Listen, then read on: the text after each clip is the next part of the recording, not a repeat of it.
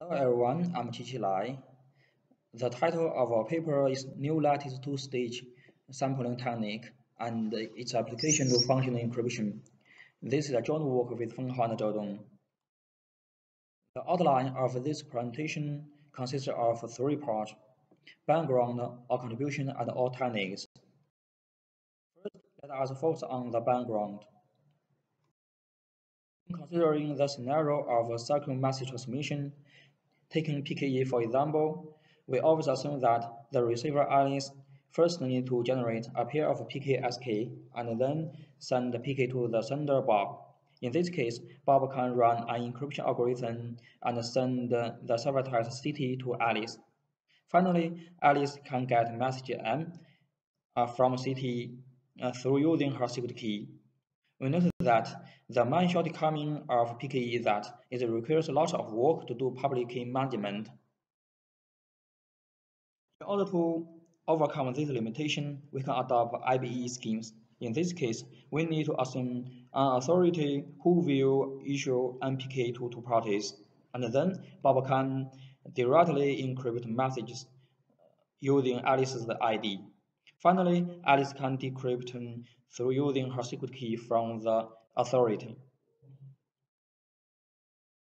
In order to further increase the fine-grained access control for the decryptor, we can use ABE schemes.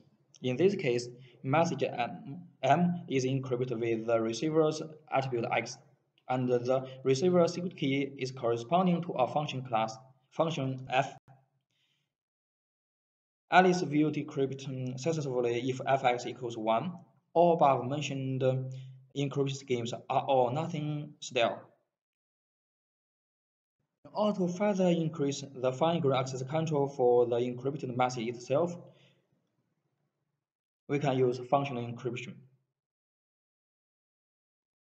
In this case, when decrypting through SKF, the receiver can just obtain the partial information as FM. So we think of functional encryption as the most advanced encryption style, and it is significant to construct much better functional encryption schemes.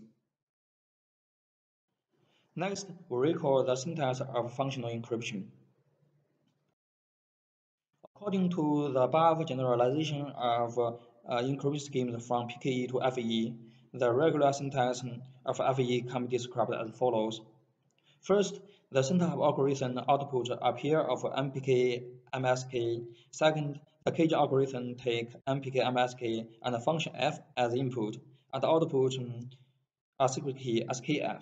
Here, F is a function from message space to arbitrary bit string. Third, the encryption algorithm directly encrypts message M under MPK. Finally, with the SKF, we can get FM through decrypting the ciphertext. In fact, FE also has a more fine-grained syntax. Compared with this regular one, this fine-grained syntax has the following difference. First, the function f has two different parts, p and g, where p acts as a predict whose output is 0 or 1, and g is a function of message. Second, the message m also has two different parts, x and u, where x is viewed as the index and u the real message load. Third, for decryption, the decryptor gets a GU if px equals 1 and button otherwise. From above all, we can summarize the difference between regular syntax and fine-grained syntax in this way. Clearly, those two notions of syntax are essentially equivalent. This is mainly because their function class can be expressed by each other. In this paper, we would like to focus on the fine-grained syntax. Notice that fine-grained syntax not only capture IBE, ABE, PE more naturally, but also divided in secret key and index into 1-0 key and private public index respectively. And this will provide many more perspectives to promote the current state of art on FE. Next, we recall the security definitions of FE schemes. Generally, in a security game for FE, after obtaining MPK from the challenger, the adversary can conduct key extraction and challenge queries in an adaptive way. Finally, the adversary outputs some information alpha on the challenge ciphertext CT. In this process, we need to consider the following things. First, from the view of the adversary, the index X of the honestly generated ciphertext may be public or private. Second, the challenge attribute X star and message star are chosen by the adversary in a selective, semi-adaptive, or adaptive way. Third, key extraction queries can be separated into two parts, pre-challenge query or post-challenge query.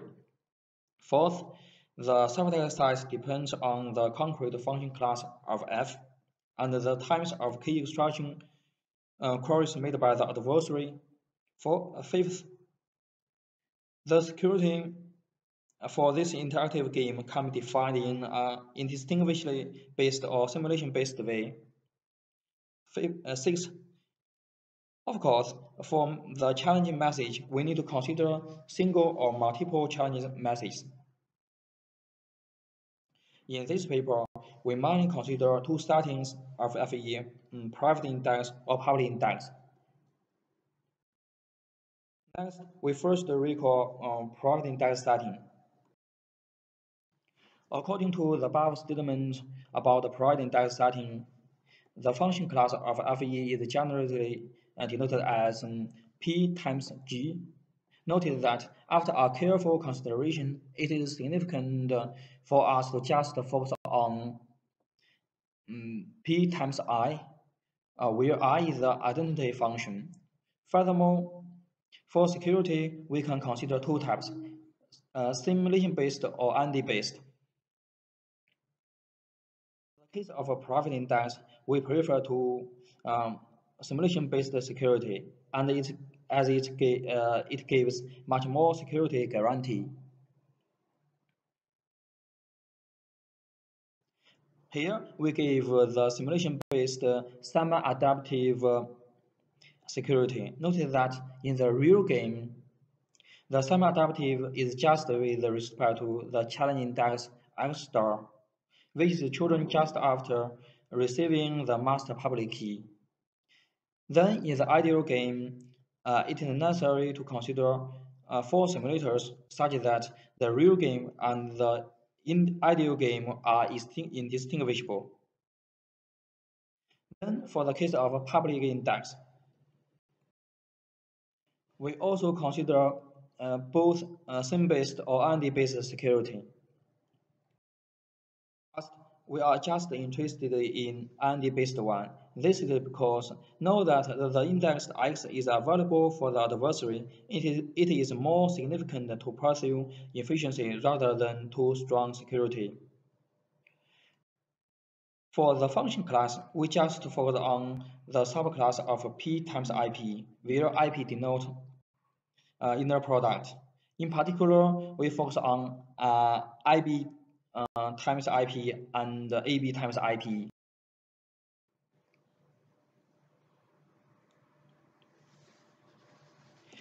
More formally, the ND-based security of public index of FE can be described in the following way. Here, we use the different color to indicate the choice of the challenge index in the different states. In particular, they indicate the selective, semi-adaptive, or and adaptive security respectively. Next, we introduce the current state of art on simulation-based FE. As we know, the prior works have given many results on simulation-based FE. In particular, BSW and AGVW have proposed two lower bounds on the construction of SimFE for post-challenge queries and ciphertext size respectively. So we can conclude that for single challenge message case, there is no polysim FE. Here we use the first poly to indicate the number of one key query and the second poly as the number of zero key query. And then GVW gave a simulation-based FE which has a strong security guarantee but poor efficiency. In particular, GVW supports Q times one key and zero key queries in both pre and post challenge steps, and its challenge index can be adaptively chosen.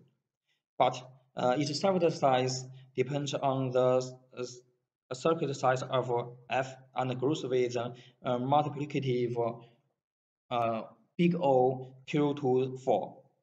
Here we use Q to denote the number of one key queries. Then GKPV they proposed FE with much better efficiency, but with the cost of the achieved security. Then AR Agarwal and AV also proposed different SIM-based FE, but all those constructions are still not satisfied in both security and efficiency. So we want to ask, is it possible to further promote the security and efficiency, making simulation-based FE to approach the existing lower bound? This is the detailed case of current state art of simulation-based FE. So this derives the first main question of this paper. Is it possible to construct much better simulation-based FE? Next, let us see something on the current state of art on ND FE for P times IP. In particular, ACGU proposed FE for IP times IP from combining IBE and FE for IP. But we noted that even each building block is adaptive security, the resulting FE scheme just satisfy selective security. So we may consider how to construct NDFE for AB times IP and achieve adaptive security. This is the detailed case of the current state of art on simulation on NDFE. And our second question is it possible to construct a much better ND-based FE for P times IP? Above all, the main goals in our paper can be presented as the following two items. Next, we start to introduce our contribution in this paper. The first is a main technical contribution on new lattice two-stage sampling, which is believed to be of independent interest and may be used in other lattice-based cryptography.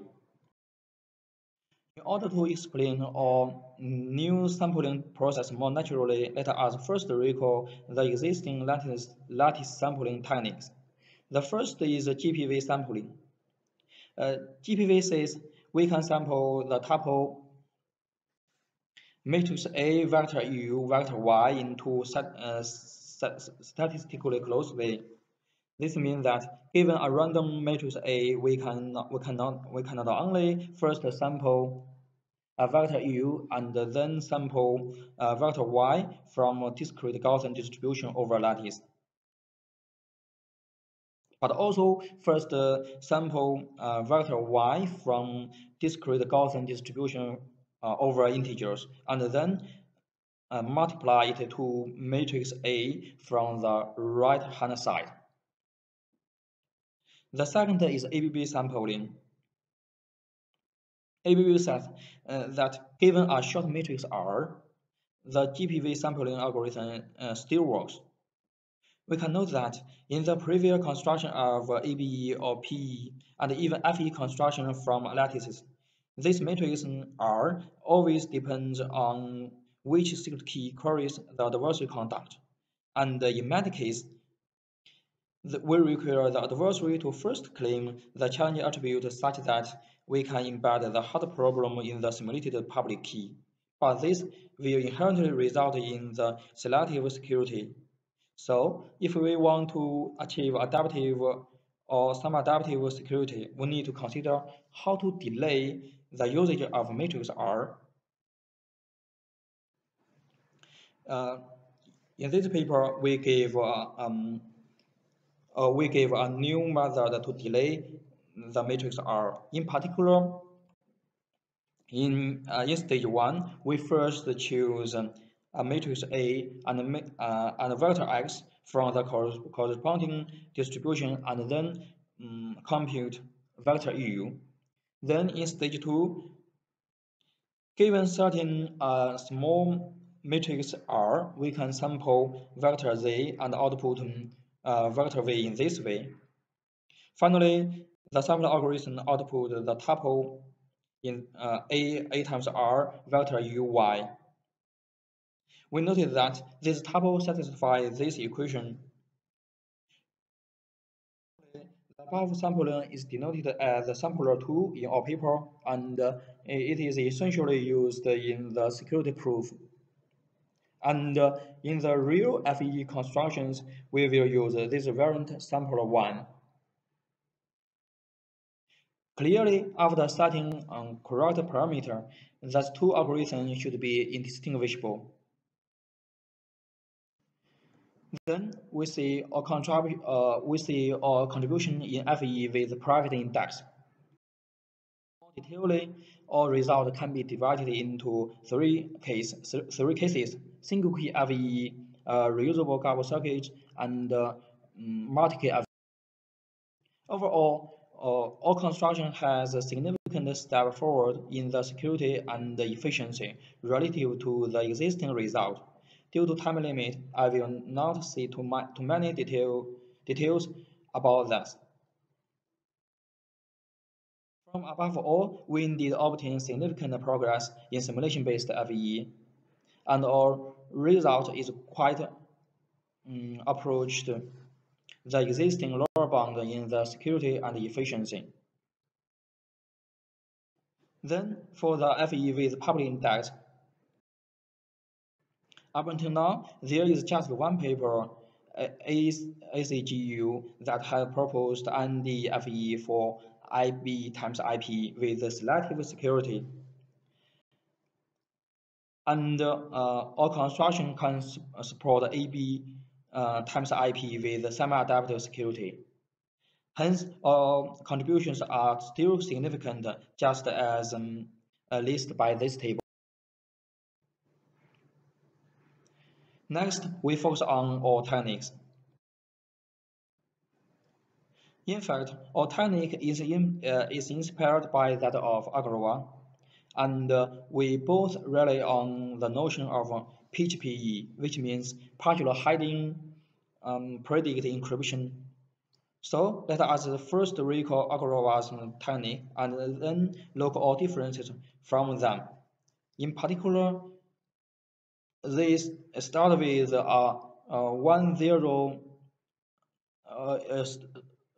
zero poly selective PHPE and then upgrade it into one poly very selective PHPE, one poly semi-adaptive PHPE, Q poly semi-adaptive PHPE, and Q poly semi-adaptive FE. We noted that Agarwal has limitations in security and server test size. In particular, although their construction is also semi-adaptive, they require the adversary to commit all one-key queries just after know the master public key. And this means that their construction will not allow the adversary to conduct the post-challenge one-key queries, and their server size is grouped with big O Q22 in an additive way. In order to further improve this scheme, we adopt the technique map as starting from uh, zero poly selective PGP and then upgrade it to one poly selective PGP, one poly semi-adaptive PGP, Q poly semi-adaptive PGP, and Q poly semi-adaptive PGP. Except the last step from semi-adaptive PGP to semi-adaptive FE, we employ several new techniques for that three steps from zero poly selective PGP to Q poly semi-adaptive PGP.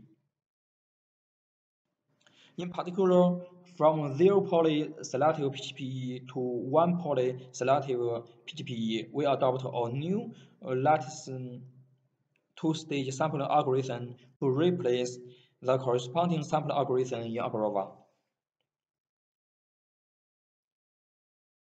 From one poly selective PGP to one poly semi-adaptive PGP, we adopt lightweight encoding by PKE to replace the method of nesting two FE schemes. From one poly semi-adaptive PGP to Q poly semi-adaptive PGP, we construct post-challenge simulator to answer post-challenge 1P queries and use a more efficient call-free set to reduce the server size growing speed with Q.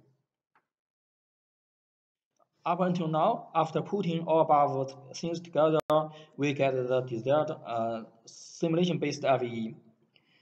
For the case of ND-based FE, the technique is quite similar. Please see our paper. Thanks for your attention.